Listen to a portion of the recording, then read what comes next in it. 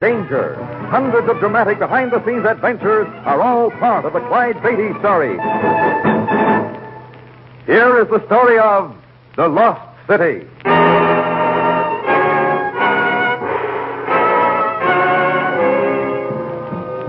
I was sweltering at the Saigon airport, waiting for a plane to take me to Rangoon to check a shipment of wild animals, when to my amazement I heard someone quietly say, I do believe it's Clyde Beatty. I glanced up to see the broad grin of my old friend Dick Rossi, one of the original Flying Tigers.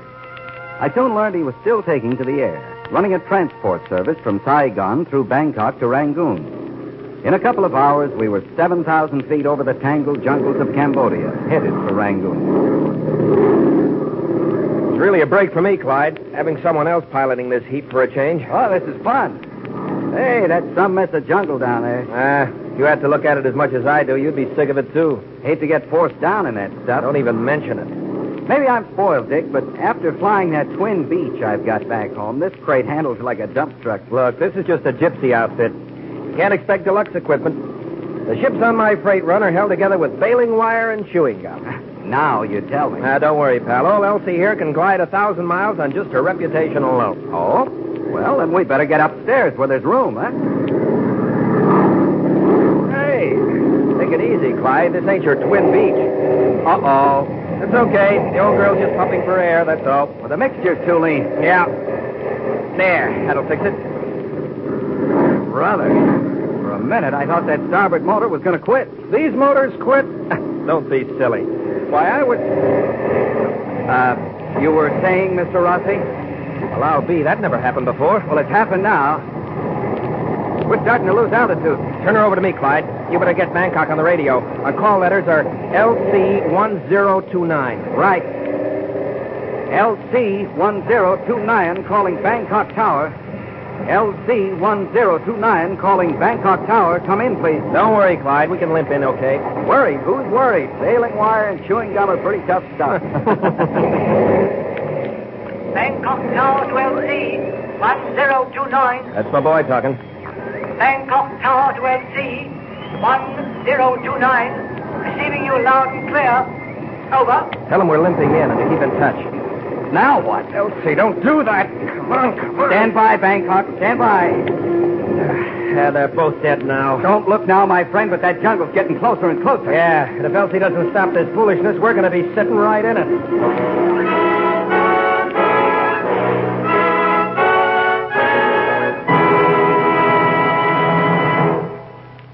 We return to Clyde Beatty in just a moment. And now, back to Clyde Beatty's adventure, The Lost City.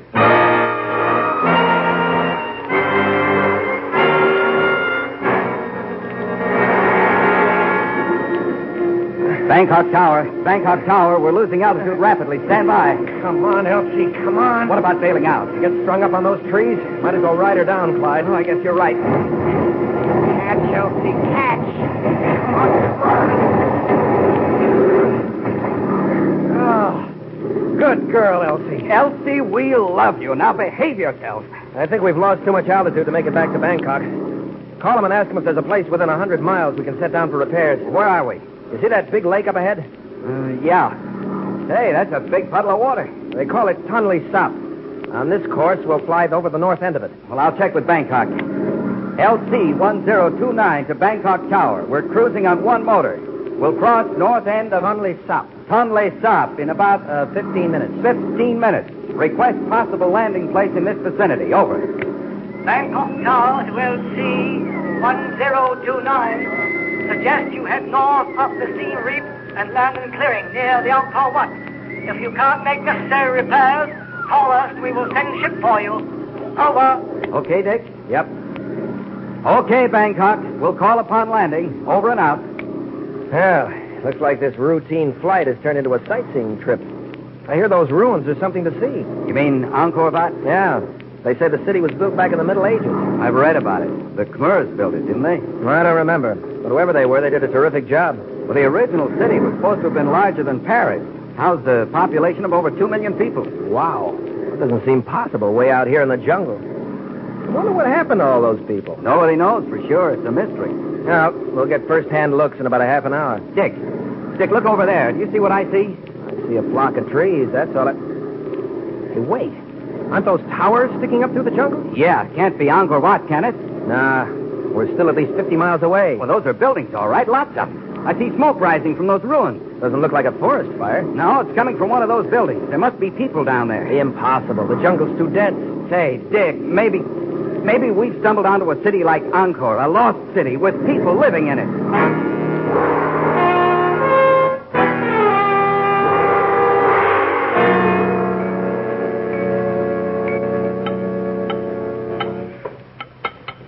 It's the fuel pump, all right, Clyde. Yeah, it's shot. What do we do now? I'll call Bangkok and have them bring us one. That means we're stuck for the night. It'll be dark in an hour. You might as well look at those ruins of Angkor while I make the call. Yeah. I'll meet you over there. Right. Hello, monsieur. Who's that? Monsieur, I heard your plane from deep inside Angkor Wat. Are you all right? Yes, the plane was forced down. Say, I didn't expect to see anyone here. I am Armand Bouvet. How do you do, sir?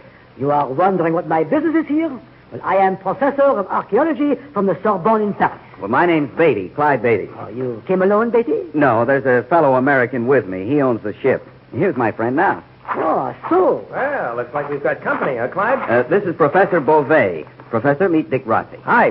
Pleasure, monsieur. You've come just in time. The native boys on this expedition with me are fine lads, but not very good conversationalists. Well, have you been here long, Professor? 3 months this time. I am searching for clues about the people who built Angkor Wat. And then we can talk about that during dinner, huh? You gentlemen will join me. Did you say dinner? I cannot set too elegant a table, monsieur, but you are welcome. We accept your invitation. Lead on, Professor.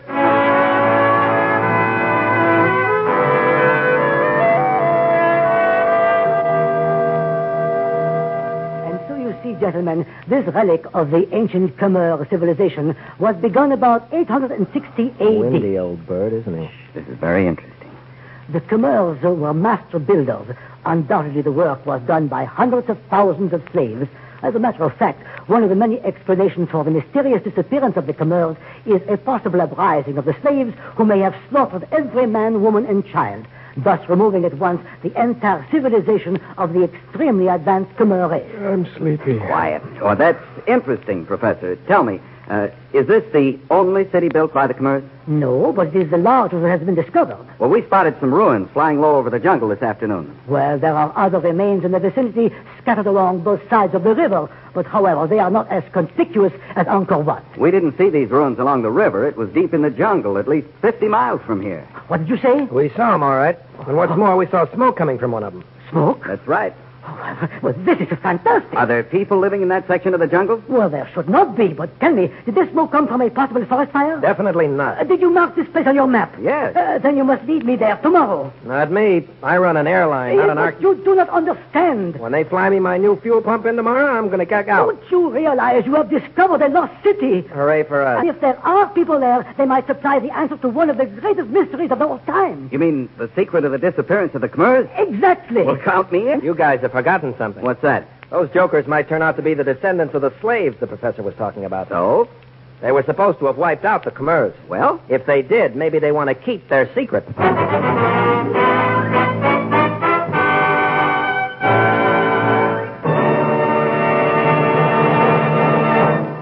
Clyde Beatty will return in just a moment. And now, back to Clyde Beatty and the Lost City.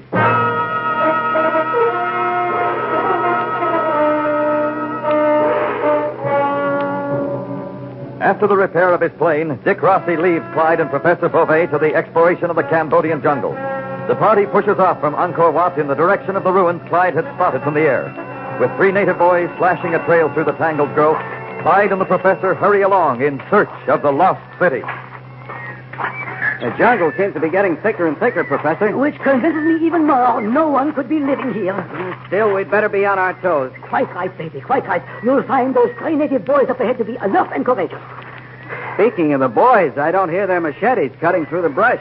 We must have lagged far behind. Oh, they may have stopped for a rest. Let us hurry up and see. Professor, wait. What is it, baby? Look.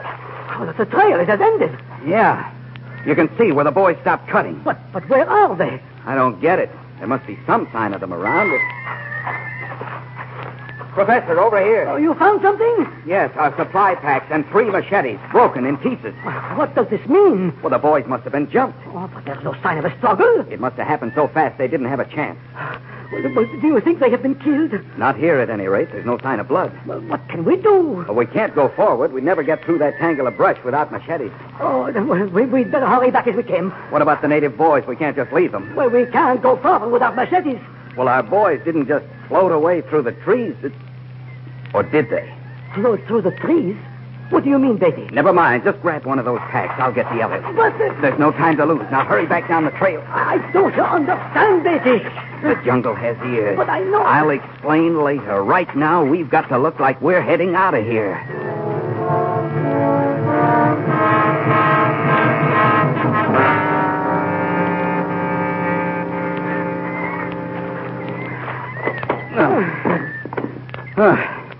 We can rest here for a couple of hours.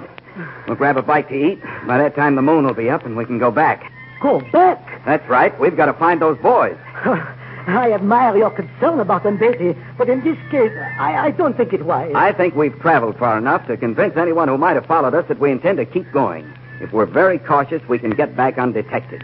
And if not? If not, well, we'll be sure to find out what happened to our native boys.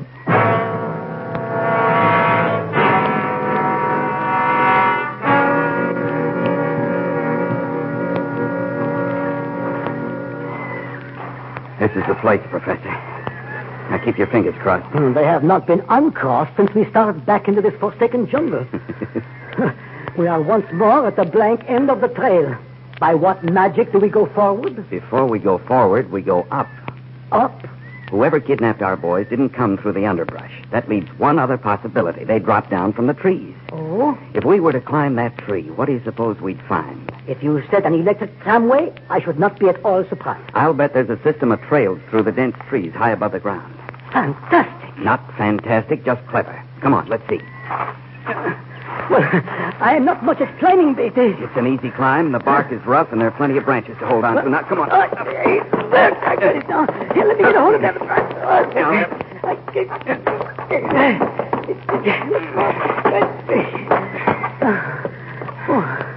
You were right. This is amazing. It is a series of narrow passageways. Exactly, 20 feet above the ground. Now, we've got to move cautiously. Well, will these boards hold us? Sure, they're heavy split timbers and are fastened securely from tree to tree. Ingenious. Very ingenious. Let's go. Quietly now.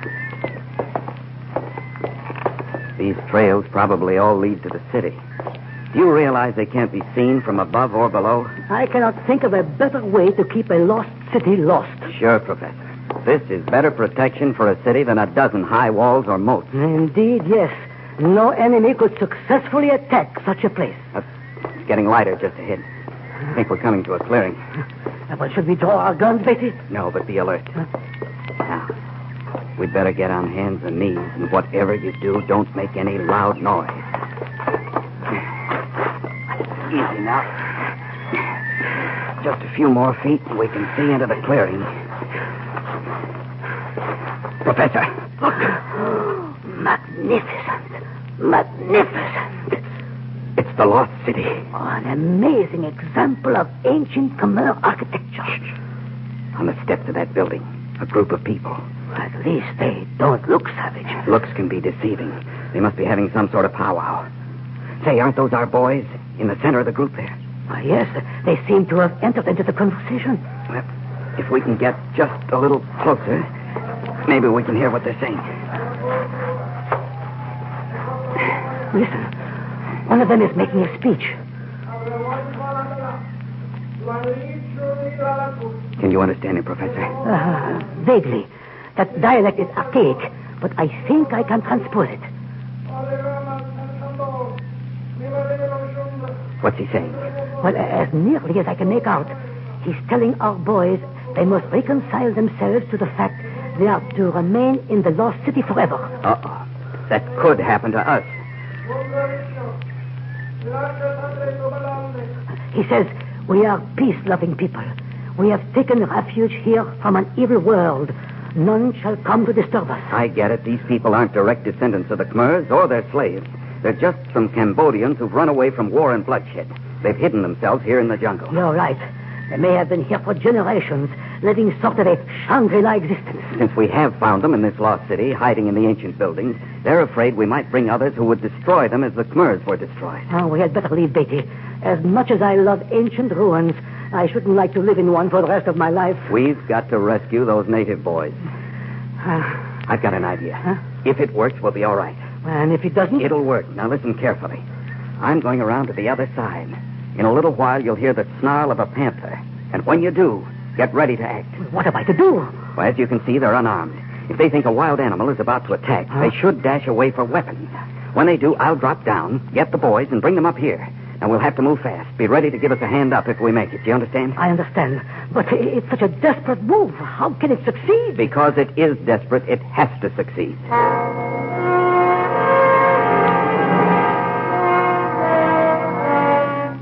I crawled along the trail to a point quite close to where the people of the lost city were grouped on the temple steps. In the bright moonlight, the beauty of the ancient building was breathtaking. I was close enough to see that every inch of wall space was covered with intricate carvings, masterworks of artistry centuries and centuries old. The jungle pressed in all around, a protective covering for these people who wanted so desperately to keep their hidden sanctuary a secret from the world. My imitation of a savage panther was immediately effective. The group of people on the steps bounded away from what they thought to be an attacking cat. Our three native boys froze where they stood. I dropped down into the small clearing and dashed toward them. And finally, one of them recognized me. Beatty, come on. Hurry, follow me. Beatty, before they have a gun. Come on.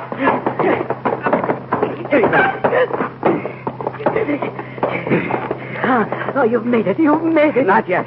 We'd better get moving before they find out what happened.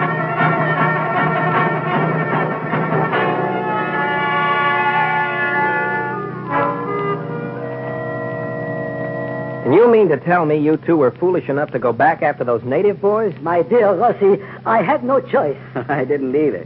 Anyway, it wasn't so terribly dangerous. Monsieur the Lion Tamer, may I point out that there is a vast difference between most people's conception of danger and yours? You can say that again, Professor. This Beatty character thinks a little jaunt into a lion's den is the way to spend a quiet afternoon.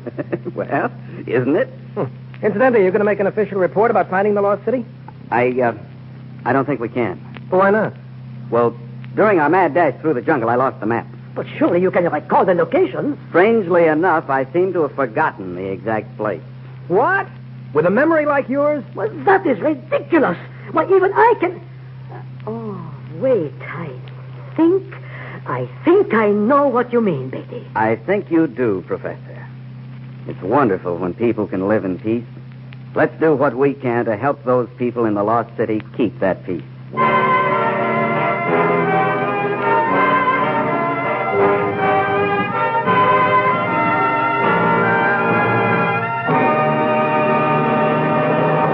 And now, here is the star of our show, Clyde Beatty. I hope you enjoyed the journey to the lost city, for this was one of the most fantastic experiences of my career. I'll bring you another exciting adventure the next time we meet.